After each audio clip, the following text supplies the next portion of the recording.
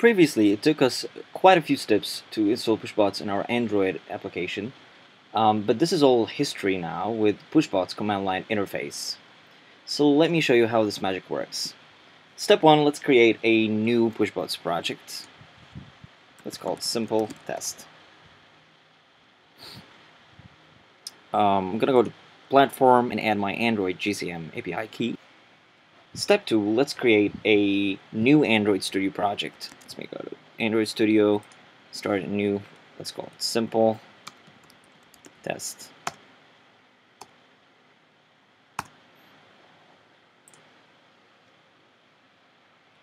While it's building, let's do step 3, which is install PushBots command line interface. So let's go to terminal and type npm install PushBots command line interface -cli -g because we're on a global. I'm just adding sudo just in my case, but you should be okay without it.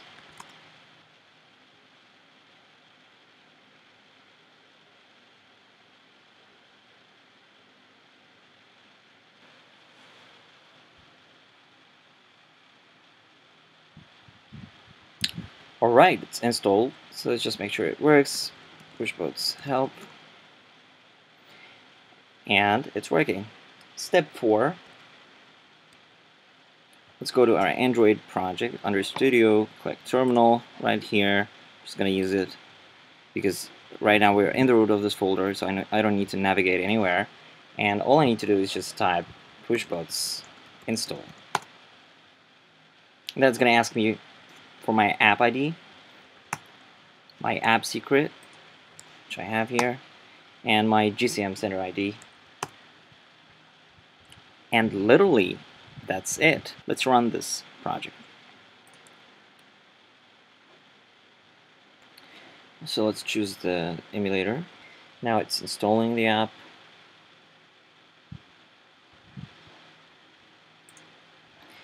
And it's running, so let's check the log.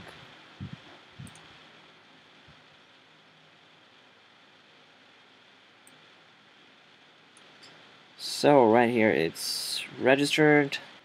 Let's go to our dashboard. And we have one new device.